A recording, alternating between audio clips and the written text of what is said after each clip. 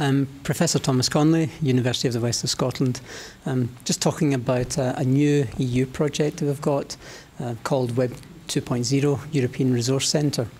It's a two-year project which started the 1st of January 2010, and it's trying to engage teachers with the use of emerging Web 2.0 technologies.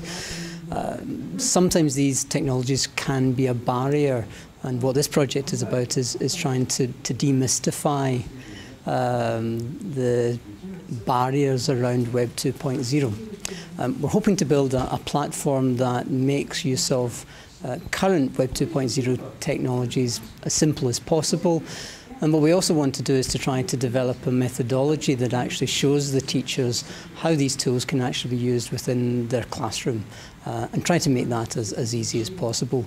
We'll then provide a training course to actually show the teachers how to use both the tools and how to use the methodology, and then we'll try to support them as they actually use that methodology and tools within their own classes.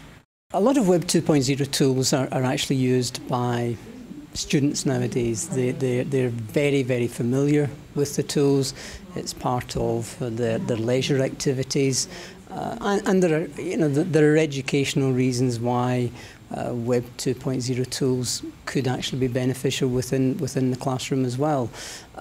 What we want to try to do is to get teachers to use these tools, to be using the same tools as they may be using within their own personal life, but certainly students are using within their personal life, and make the educational experience more realistic for their students.